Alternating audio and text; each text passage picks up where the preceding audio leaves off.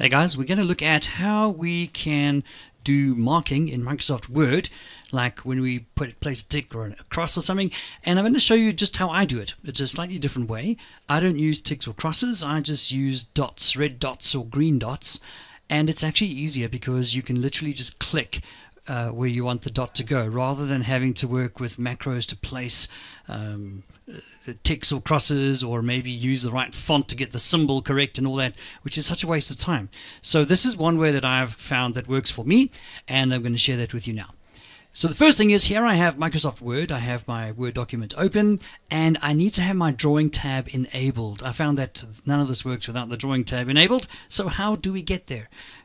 On my ribbon, anywhere where I've got a bit of free space, I'm just going to go like to the end there, and I just right click and I say customize the ribbon.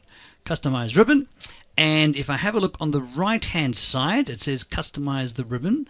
I'm going to go down. You see the drawing tab has not been enabled, so I'm just going to enable that. Alright, that's the first thing. There it is there, and let's just see, that's it there. The drawing tab is now there. I can see the word draw. Now, we're not actually going to use the drawing tab, but we needed it to be enabled, because I'm going to use the quick access toolbar, which is normally right at the top here, and I'll show you why. I'm going to go to the quick access toolbar, and over here I've got a little arrow thing, and I'm going to click over there, and I can customize my quick access toolbar. Go down to more commands, great, and here I am again, but this time instead of customizing the ribbon, I'm customizing the quick access toolbar.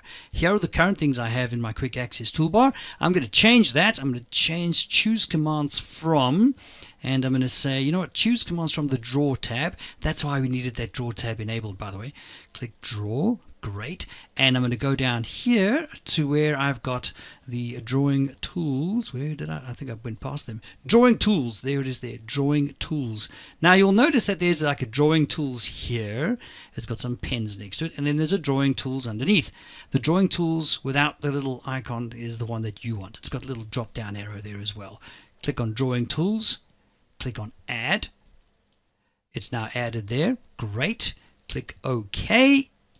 Now, if we have a look at my quick access toolbar, right at the end I've got my drawing tools available. So I'm going to click on my drawing tools, and you'll notice I've got my various pens, and I've got red pens, green pens, black pens, an eraser, all kinds of pens. It's very cool. And a highlighter. Yay, highlighter. Teachers love highlighters. Primary school teachers love highlighters. Maybe high school teachers too. I don't know. Sorry, I don't. So I'm going to go here, and all I'm going to do is click on the green pen. And if I want to, my green pen is now active. If I just click, you'll notice I can draw with it if I want to, or I can literally just click.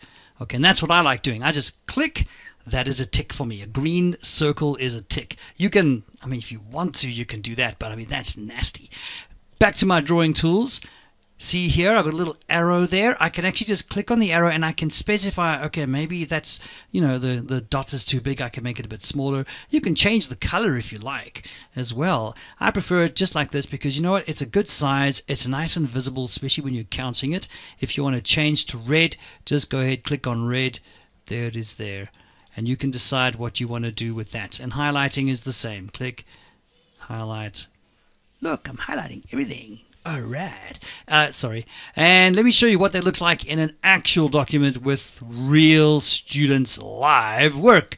Here it is here, okay? So there you can see I've got some information here.